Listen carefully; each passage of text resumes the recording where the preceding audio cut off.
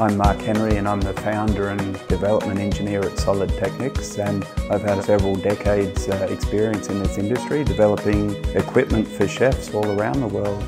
That's what I do. Way back in university when I developed the first Furi knives, and all the chefs said, well, you've made a one-piece knife, why don't you do that with cookware, because these rivets drive us crazy, and if we've got plastic or other materials, they just don't survive.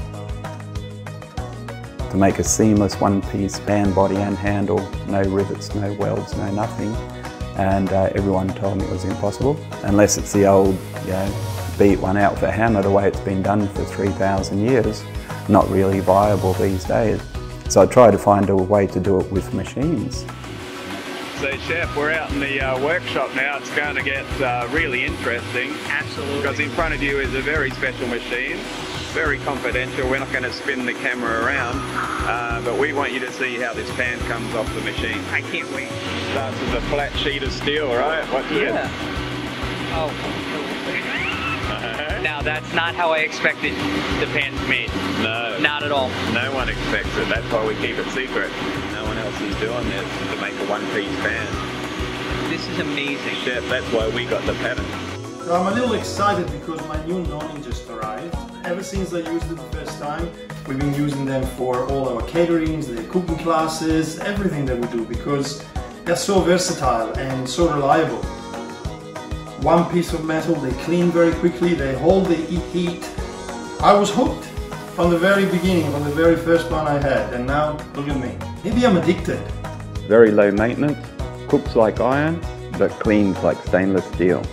It's a world first. It's all about the durability and the conductivity. They become family heirlooms. So that's why on every pan we make, we stamp the date. And the reason is that in several generations' time, people will be looking back and saying, wow, way back in ancient 2020, they really got this right, because we're still cooking on it 500 years later. Is that a bad business model? Because everyone's going to stop. I get asked this all the time. In fact, I think you've asked me at least 3 times on video. So yeah, we do get asked a lot. You can't survive too long. Once you've sold your pans to every household, your products are going to last so long that there's no obsolescence in effect, and you'll be out of business. Yeah, that may be true. If I've come up with nothing else, then I'll be out of business and then my job's done. 12 million disposable pans going in the landfill every year. Now, if every household had our pans, there'd be 0.